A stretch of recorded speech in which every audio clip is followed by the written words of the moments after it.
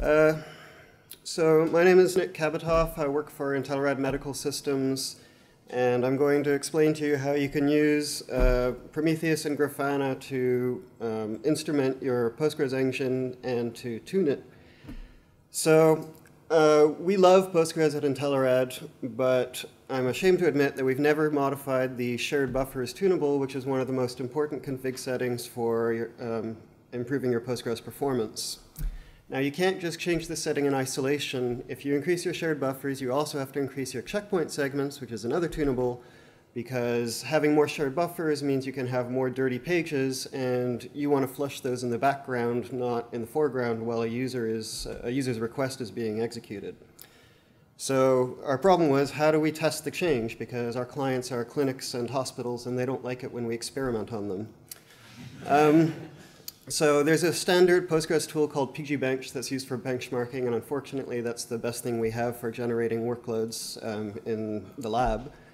And there is a wrapper for it called pgbench tools that runs pgbench and analyzes the results. So I wrote a wrapper for that wrapper to try out different config combinations and look at the results. But pgbench tools is great, but it didn't have everything I wanted, and it's basically a big pile of shell scripts and GNU plot, and that's not really my cup of tea to modify. So I decided instead I would take the most popular Postgres exporter on GitHub, and there's a fork for it that adds the ability to execute arbitrary queries from a YAML file.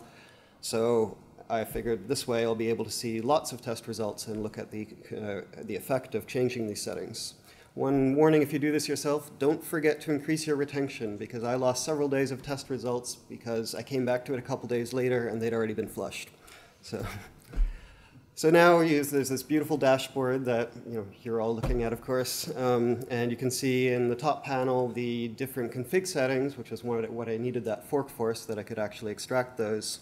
And you can look at how this affects your transactions per second and the checkpoint frequency and who's flushing the buffers, whether it's the checkpoint engine or the background writer or the foreground backends, which is what you want to avoid. And yeah, so it was great. We were able to see a whole bunch of test runs at once, which was harder to do with the pgbench tools by itself. And we were able to find, for different workloads and different combinations of these tunables, what the effect is on these interesting metrics. Unfortunately, we're still in the process of rolling Prometheus out to our clients, so we haven't actually been able to make the change in the field, but we're really looking forward to it, and thanks to Postgres Exporter, we'll be able to see what the effect is live. And there's a ton of PG statistics tables that we're looking forward to mining for metrics about dead tuples and cache hit percentages and so on. That's all. Thank you.